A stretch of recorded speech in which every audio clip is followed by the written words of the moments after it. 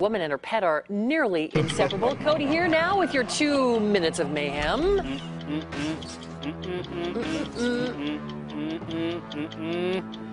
don't want anything to do with this last story in this. I'm throwing it out there, people. You'll understand why.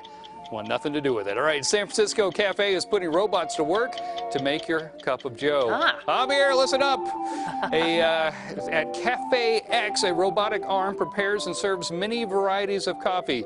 Founder Henry Hu saw that baristas spend a majority of their time moving cups around and misspelling your name while making espressos. He says coffee served by robots costs less than if it was poured by a human, just under $3 a cup. Hu decided to make a fully mechanized coffee shop to cut down on time and energy.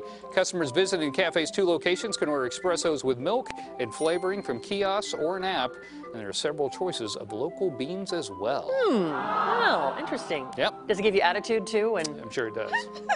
Oh, really? Ask for a little. That was your tip?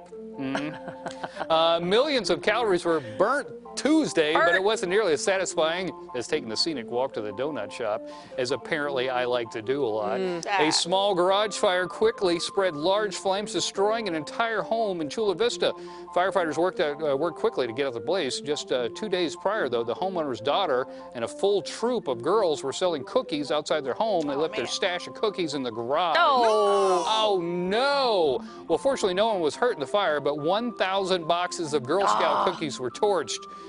Melissa Cabral cried. The Girl Scout Council, however, is replacing the cookies, telling the cookie mom not to worry about the loss. Wow, okay. And here we go, ladies and gentlemen. Here's the story. All right. No part of. Okay. Talk about an earful. A woman's pet python. Nope. Got himself stuck in a tight spot. I see where this is going. Portland, Oregon resident Ashley Glawi and her ball python named Bart are inseparable. But when she put him around her shoulders the other day, they got a little too close for comfort. No. Pythons like hiding in holes. No. They found a cozy one in her gauged lobe hole. Nope. Oh, my God. Ashley says she couldn't pull him out against the grains of his scales. He wouldn't budge with vegetable oil either, so she went to the hospital where they numbed her ear, buttered it up Bart with a little lubricant, then slipped him back out. Nope. Come on. Her ear was irritated and bruised. Bart is just fine.